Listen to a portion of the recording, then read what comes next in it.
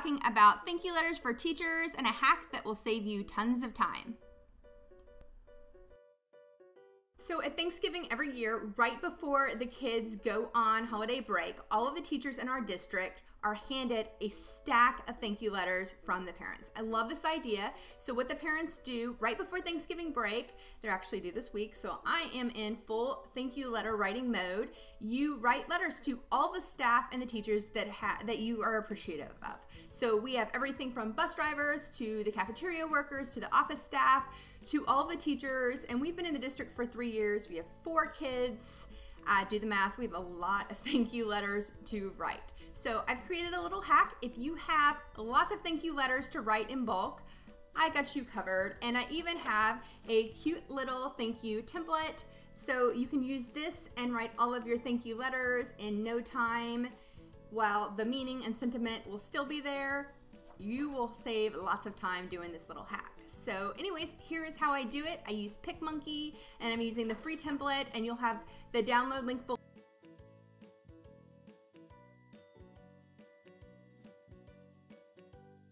All right guys, I'm gonna show you how I use PicMonkey to write my thank you letters in bulk.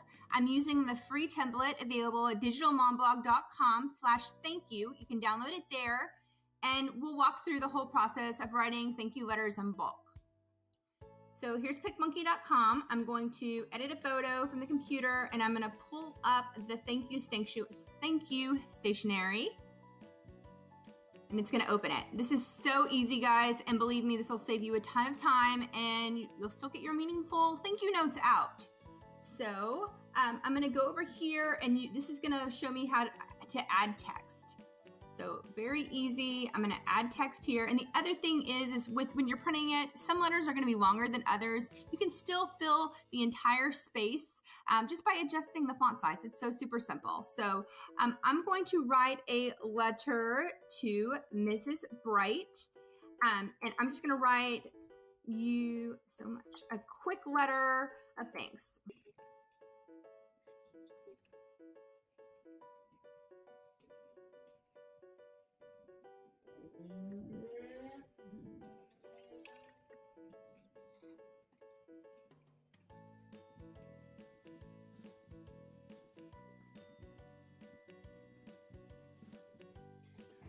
I wrote a quick and easy letter, and I'm going to change the point size, select all, and make it fit. So here you can just drag the text to wherever you want to make sure that it's centered. The other cool thing is that you can actually select the text. I'm gonna just make her name a little bit bigger, and sincerely, and we always, our whole family name, we use Smezzy. So I'm just going to do this. What did I put, 184? I'm gonna leave a little bit room because all of our family will sign this. But it's as easy as that. So there you go. That I've written my thank you letter. Super simple. That took me, what, a minute, 2 minutes to write. I'm going to save this and then print this, and I'm going to show you how to export a graphic file in PicMonkey. It's very easy. All you have to do is hit export.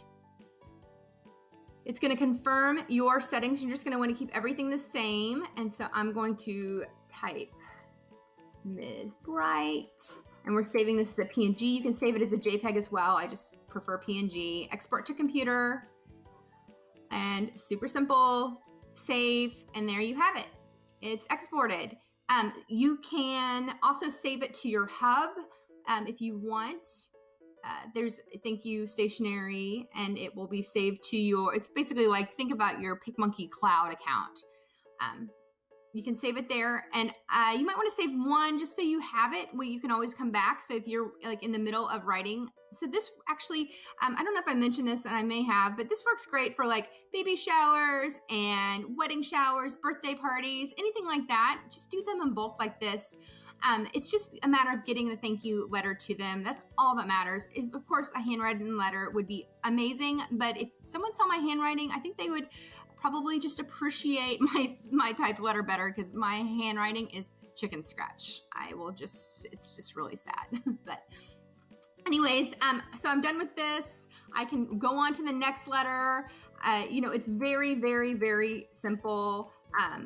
Again, thank you so much for all that you do. And if you want to change the font, all you have to do is select it. I'm pretty much using Poppins for the body, and then I'm just sprucing it up with Coffee Break for the names, just to give it a little pop and look a little more jazzy. And again, you know, it's very simple to adjust.